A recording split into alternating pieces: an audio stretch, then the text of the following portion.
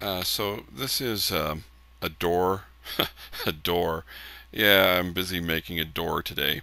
And primarily I'm making this one to fit inside the landing bay at one end. It's about 6 meters across and about 3 meters tall. And yeah, it's big enough for a person to walk through okay. I'm not really happy with the way the this sort of glowing double animated light thing is working out. I think I'm going to have to change the way that works.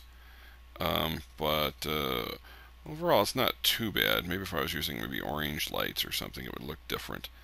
Um, I sort of use vector shading to color in parts of the glowing columns, and I think kind of gives an interesting effect. I don't know if it's quite the right effect to have on a door, but eventually I'll use the LOD trick to make the door open. As you get close to it, it'll open, and as you walk farther away, it will close. But overall, I think it looks okay for a door. It certainly will fit in well with the rest of the uh, landing bay equipment. I'll probably end up using it as the standard door. I might have like little glowy lights coming down from the little light receptacles up near the top.